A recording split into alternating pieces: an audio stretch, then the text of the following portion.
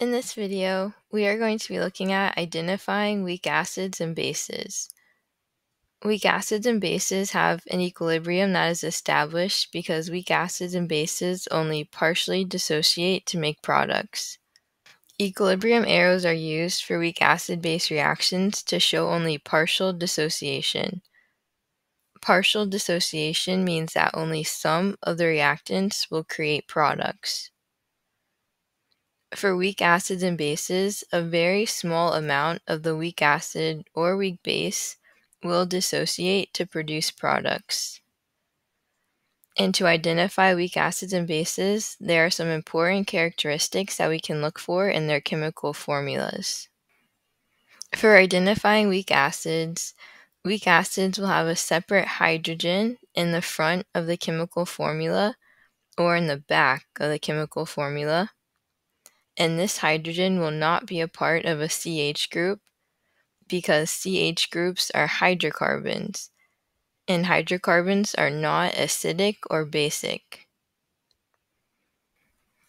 If the chemical formula contains a positively charged NH compound, the compound is a weak acid. For different examples of weak acids, we have HC2H3O2, or this can be also written as CH3COOH. This is acetic acid, and here we see that the CH group is not acidic or basic, and the hydrogen in front is what is acidic and what is donated as a proton. In CH3COOH, we have the CH groups that are not acidic or basic, and we have the hydrogen at the end that is acidic.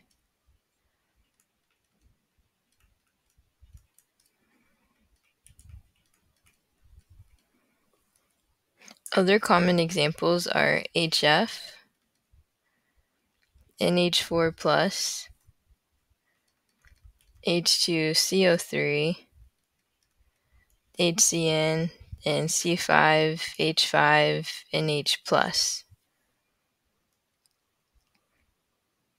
HF has a hydrogen in front of the formula, so we can tell that this one is acidic. NH4+ is a positively charged NH compound, and one of these hydrogens are acidic and will be donated as a proton to produce the conjugate base.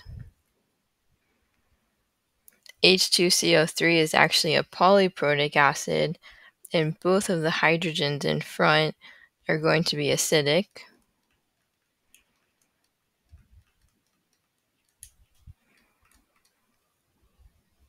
HCN has the acidic hydrogen in front of the chemical formula, and C5H5NH+ is a positively charged NH compound, and the H+ is going to be the acidic proton. To be able to identify a weak base, we can look at some of the common characteristics that they have as well.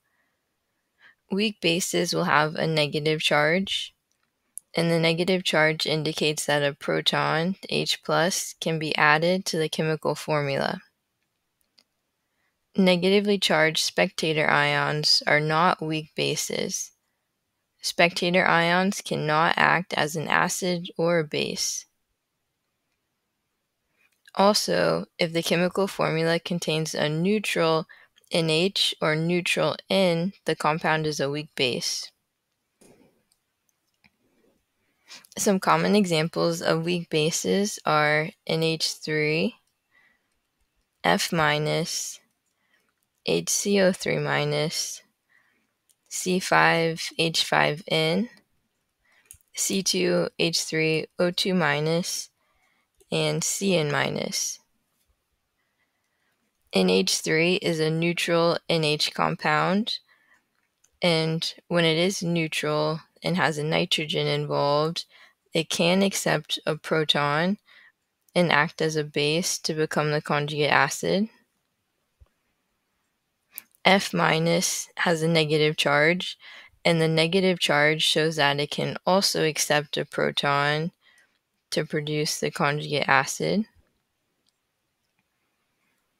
HCO3- has a negative charge, and it can also accept a proton and act as a weak base.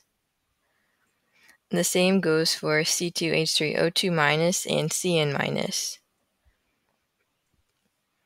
These all have negative charges, showing that they can accept a proton to become the conjugate acid. And C5H5N is another example of a neutral N compound that can accept a proton to become the conjugate acid as well.